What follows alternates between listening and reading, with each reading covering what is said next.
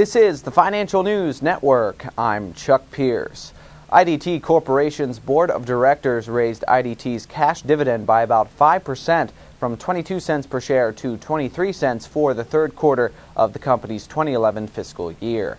The dividend will be paid on July 12, 2011 to shareholders of record of IDT Corporation Class A common stock and Class B common stock as of the close of business on July 1st. IDT's chairman and CEO Howard Jonas commented, quote, IDT's board made a commitment to pay dividends commensurate with the company's operational performance, financial resources, and capital requirements. Our business have continued to generate consistent earnings and cash flow, and our liquidity and balance sheet have continued to improve even as we have paid dividends at the prior levels and invested in key growth opportunities. We are pleased to increase our dividend and continue sharing profits with our investors.